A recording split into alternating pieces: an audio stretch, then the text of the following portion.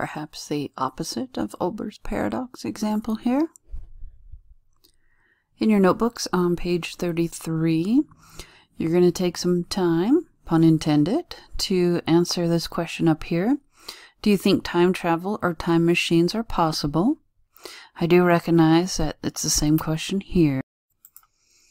This is going to be your initial thoughts, and then after we throw some science your way, your thoughts again. And they may be the same as your initial, but this will be a more informed write-up with a bit of evidence from things we present for you.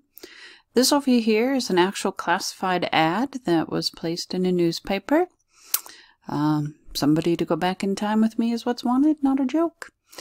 Alright, so we're going to set the timer for about 4 minutes. You can pause the video and come back after 4 minutes of jotting down whether you think time travel or time machines are possible. Annual meeting of time travelers. So the DeLorean as a possible time machine, and time machines are actually already here. Do you think time travel will ever be possible? Well, going back in time, that is. Show me. Right this way, sir, to a real honest-to-goodness time machine. It takes light quite a bit of time to reach us. We've mentioned before how the nearest star system takes 4 years for the light to reach us, just over 4. You've known since probably about 8th grade that it takes about 8 minutes for the light to reach us. So when you're looking at these particular objects, you're seeing that light as it was that many years, hours, or minutes ago. That Sirius star just below Orion to the left, that light you're seeing from the brightest star in our sky, it's 9 years ago how that light appeared. So Mr. Ferris is correct in saying everything we see in the sky belongs to the past. If an alien in a galaxy 65 million light years away is looking at us through a telescope right now, then they're looking at dinosaurs.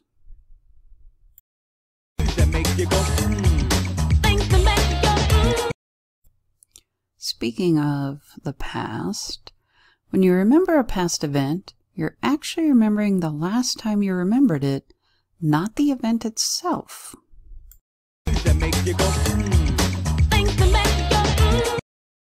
Time is definitely something that makes you go, Imagine that an alien from another planet in another planetary system comes and selects you to be the ambassador for Earth, and they ask you to describe what time is. Not to teach them what time is, but what is this concept of time?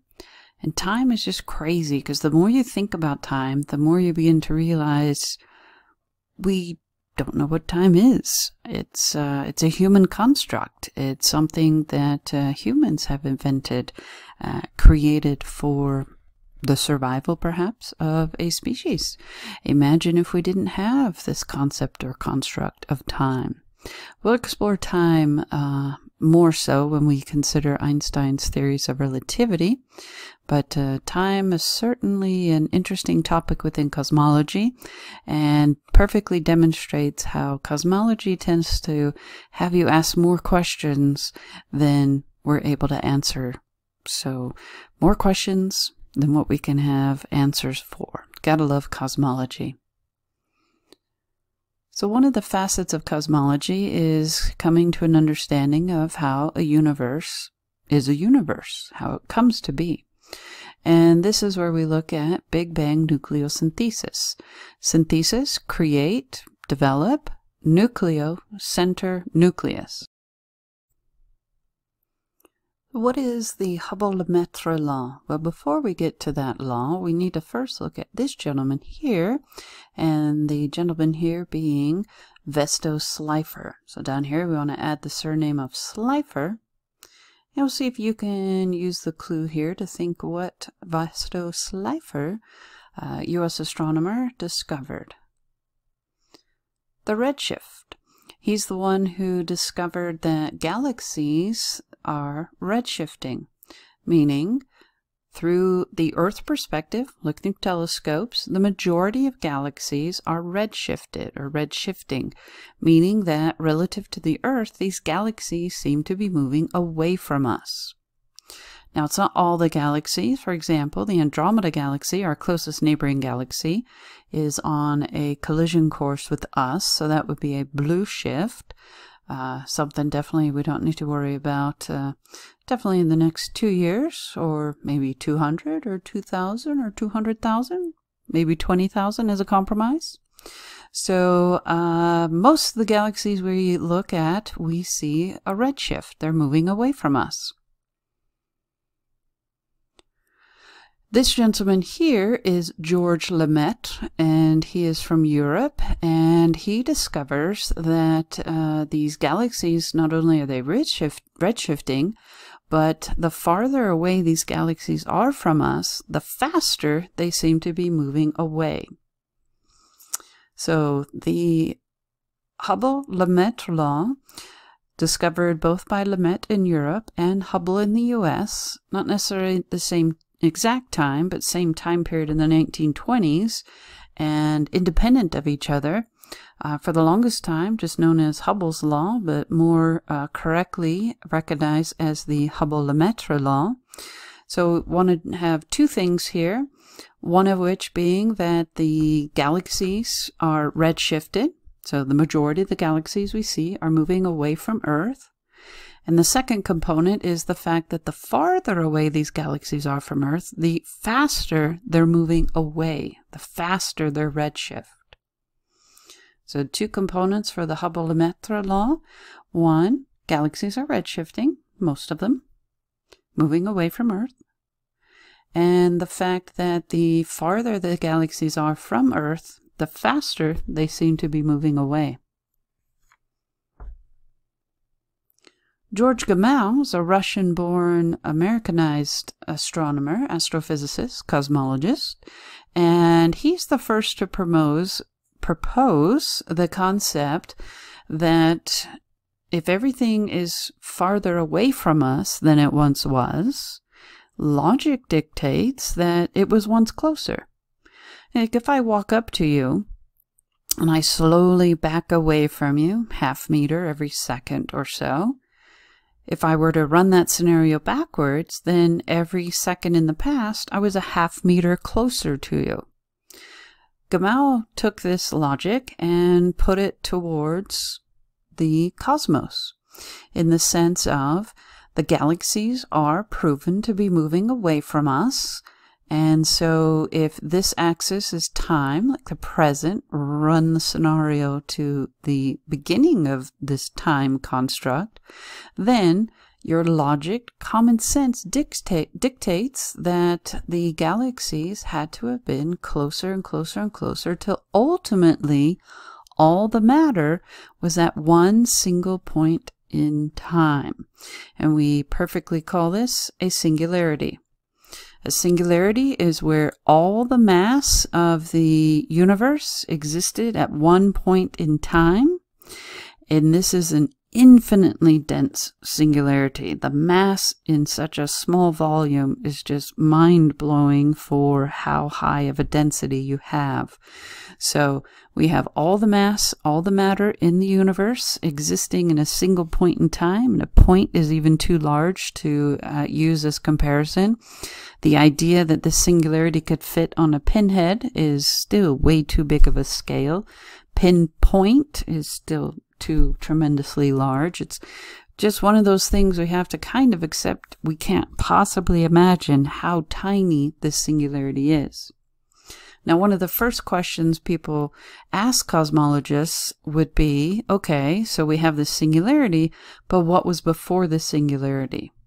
Well, that is something that we are considering and exploring within the world of cosmology, and a few more slides into the presentation, we'll look at that concept and that thought.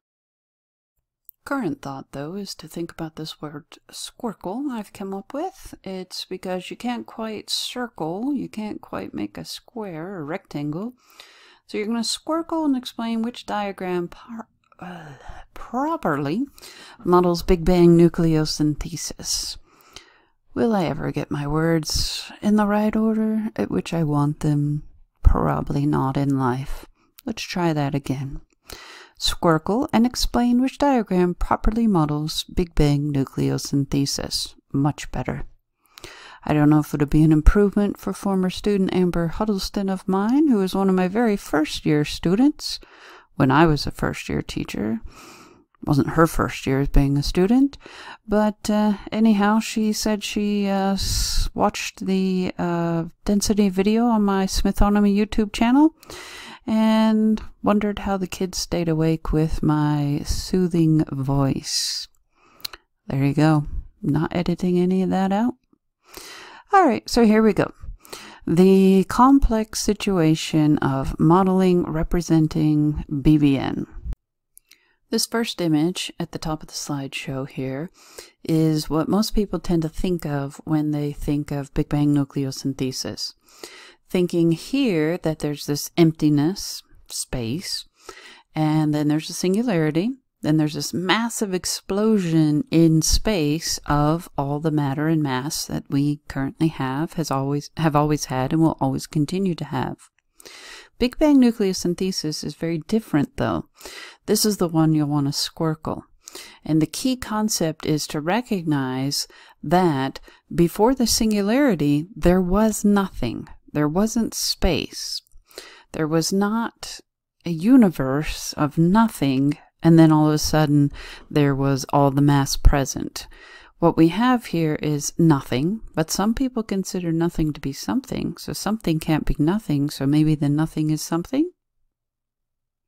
So the key thing to note is that this example up here, this is actually an explosion in space representation, which is not correct. So this one right here, we're saying is an explosion in space, and that's not what Big Bang nucleosynthesis is representing.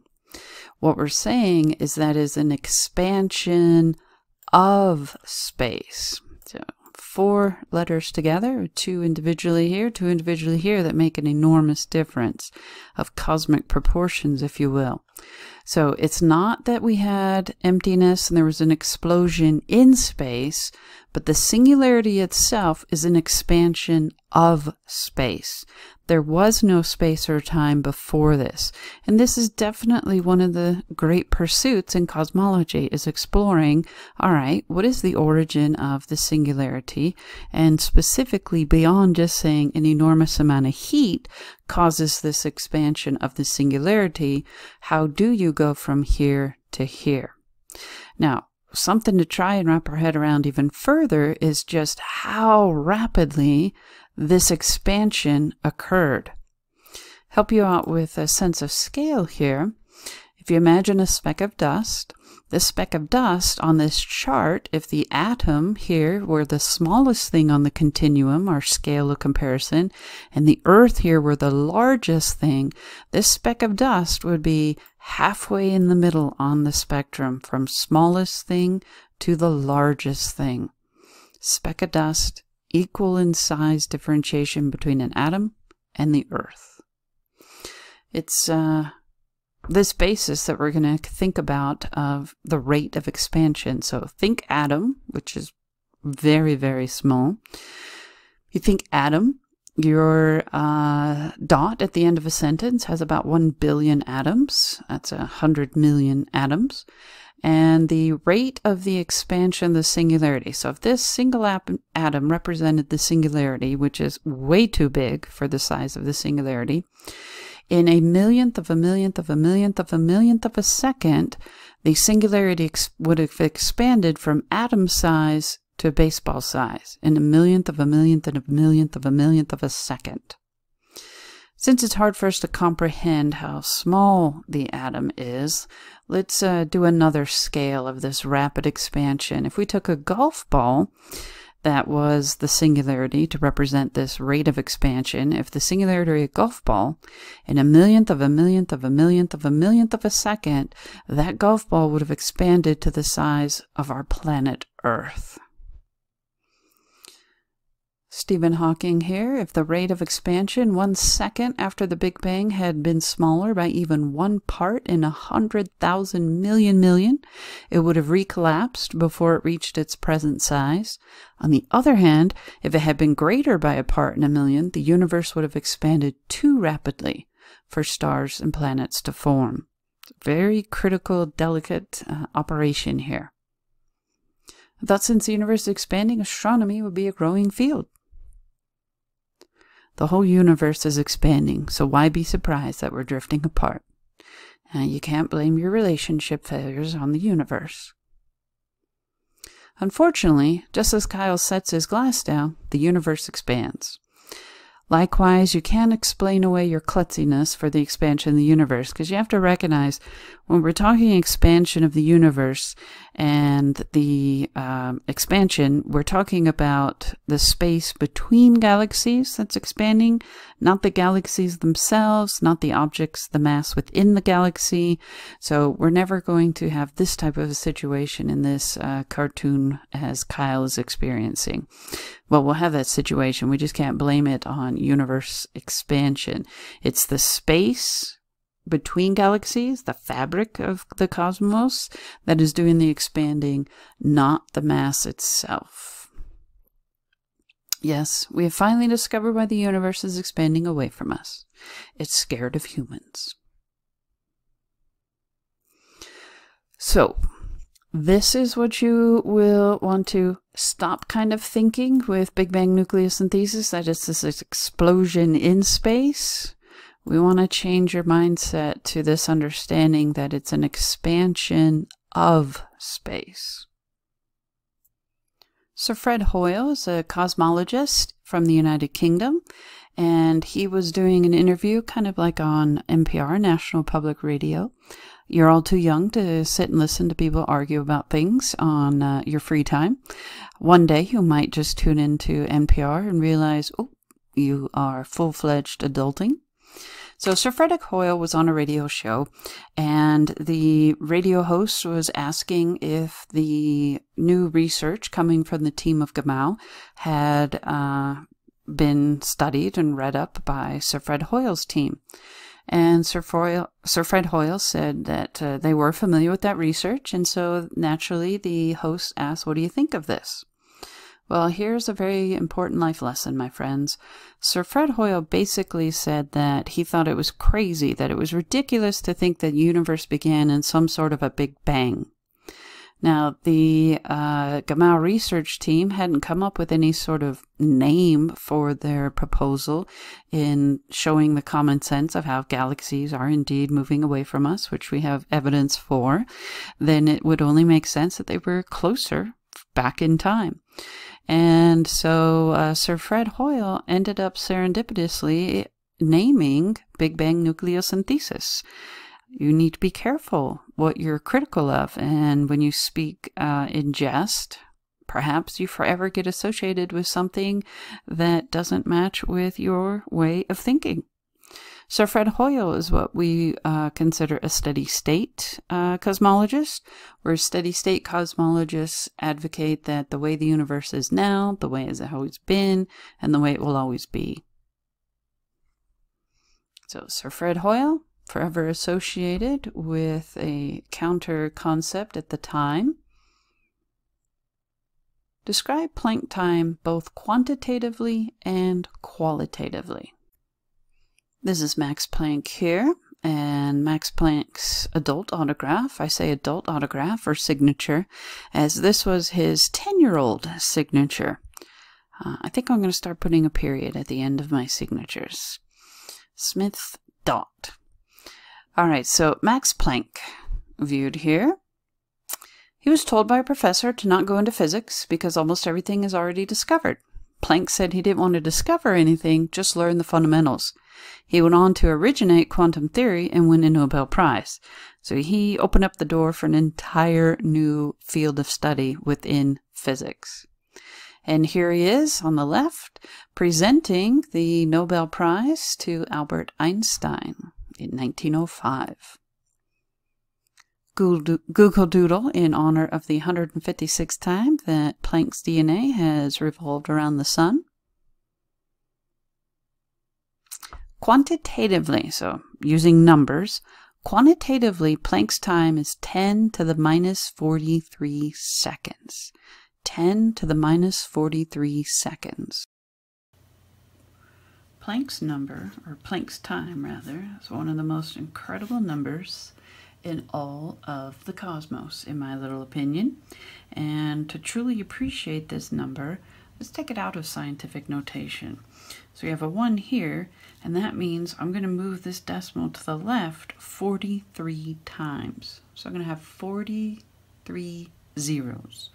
1, 2, 3, 4, 5, 6, 7, 8, 9, 10, 11, 12, 13, 14, 15, 16, 17, 18, 19, 20, 21, 22, 23, 24, 25, 26, 27, 28, 29, 30, 31, 32, 33, 34, 35, 36, 37, 38, 39, 40, 41, 42, 43 decimal. Just try and take that number in.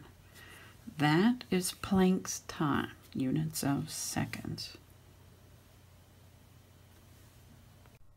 That Planck's time number represents how much we've been able to trace the nucleus of every atom from the present time all the way right to your 10 dresidillionths of a second after the expansion of the Big Bang singularity.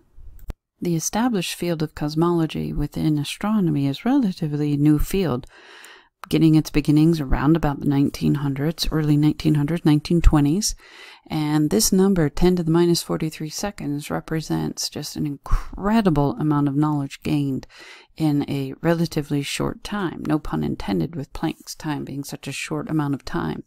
That number is representing how far back cosmologists have been able to trace the atomic origins all the way back. Another way to look at this Planck's time is right now, current time, present, and we go all the way back to this 10 to the minus 43 seconds, and that question area of, okay, what happened from the nothingness to an enormous expansion of this singularity, incomprehensibly dense singularity, to expand and become the cosmos. So the cosmology is still investigating and wanting to get this number even smaller, smaller, smaller. But it's just incredible to think that science has been able to trace the nucleus of all matter all the way to a millionth of a millionth of a millionth of a millionth of a second after the initial expansion. So present time, we can trace and provide evidence for the atomic nucleus for everything all the way to a millionth of a millionth of a millionth of a millionth of a second before that singularity has its initial expansion. That's why I think this 10 to the minus 43 seconds is just such an incredible number. So much work has gone done into cosmology and finding the evidence for the origins of atomic nuclei. Always good to remind ourselves in cosmology to take a breath, recognize how incredible our understanding of the cosmos is, and, as is the way with cosmology, how much more there is to try and comprehend and understand. Just to try and help you with realizing how small a millionth of a millionth of a millionth of a millionth of a second is, Planck's time, there are more atoms in a glass of water than glasses of water in all the oceans on Earth. More atoms in a glass of water than glasses of water in all the oceans of Earth. And those atoms are way small, too small to represent the size of the singularity. An atom is enormous compared to the singularity. Listen to this. Each drop of water we drink may have once been a glacier, Attila the Hun, stew, Mike Tyson sweat, Liberace's bathwater, drool from a... And yes, you remember the first time you learned about the water cycle in grade school. Statistically, at least one molecule of hydrogen dioxide, water, H2O, out of every glass of water you have ever drank once passed through a dinosaur. Furthermore, research shows that up to 50% of the water in your drinking glass was created over 4.5 billion years ago, which means that Earth's water is older than the solar system, the sun, and Earth itself. And to grasp the scale and proportion of Planck's time, think about this. The smallest measurement of time is known as Planck time. It takes about 550,000 trillion Planck times to blink your eye once. Blink your eye one time, and 550,000 trillion Planck times have just passed. That's how tiny a Planck unit of time is. That is how close our understanding and evidence for the time after the expansion has taken us to. Absolutely impressive. And see if your brain can take this in. There are more units of Planck time in 1 second than all the seconds since the expansion of the singularity. Our universe is about 14.5 billion years old. 13 to 14.5 billion years old. How long is a billion seconds? You may recall it's just over 31 years. A million seconds, 11 days. 1 billion seconds, about 32 years. 1 trillion seconds, 32,000 years. Since I've thrown the term trillion out there, let's consider the wonderful world of shuffling. So just a little side note here while we're blowing our minds with cosmological principles here. If every star on our galaxy had 1 trillion planets, each with 1 trillion people living on them, and each of these people has 1 trillion packs of cards, and somehow they managed to make unique shuffles 1,000 times per second, all of this mind-boggling, and they'd been doing that since the Big Bang expansion, they'd only just now be starting to repeat shuffles. Maybe not have thought about the factorial nature of a 52-card deck. Breathe, my friends, breathe. Let's go back to the 2 major takeaways from that. The smallest measurement of time is known as Planck time. It takes about 550,000 trillion Planck times to blink your eye once. Think about how monumentally big 1 trillion is. It takes about 550,000 trillion Planck times to blink your eye. And the astounding, there are more units of Planck time in 1 second than all the seconds since the expansion of the singularity. Welcome to Cosmology. Describing Planck time both quantitative and qualitatively. So quantitatively, it's the 10 to the minus 43 seconds. And be sure you always put the units of seconds on there. And qualitatively, so without the numbers, what we're saying is cosmologists have been able to provide evidence for how all the atomic nuclei in our universe came to be from the time of the Big Bang expansion after the 1/1,000,000th of a millionth of a millionth of a millionth of a second. So essentially, cosmologists can trace back the origins of atomic nuclei right up to the fraction of a fraction of a fraction of a fraction of a second. Astounding work that's gone on in the various decades of cosmological research.